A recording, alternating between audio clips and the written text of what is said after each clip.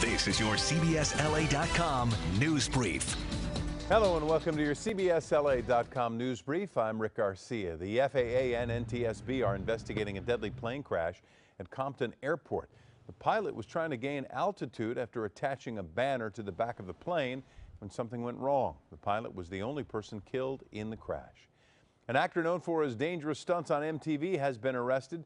Steve-O was taken into custody after police say he was seen lighting off fireworks from a crane in Hollywood. He documented the stunt on social media and claimed it was a protest against SeaWorld.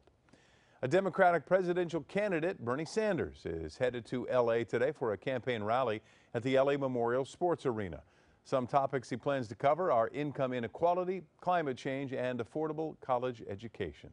Today, the city of L.A. will release 20,000 balls into the L.A. reservoir to protect drinking water. The balls block sunlight from reaching the water's surface.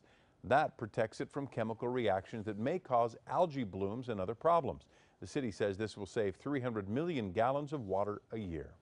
For the latest on these stories in your news any time of day, stay with CBSLA.com.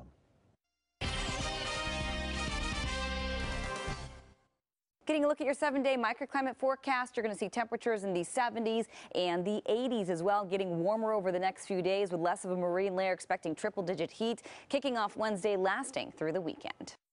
That's your CBSLA.com news brief. Remember, we're always on. Click Listen Live on our webpage to hear KNX News Radio and our other stations live anywhere you are.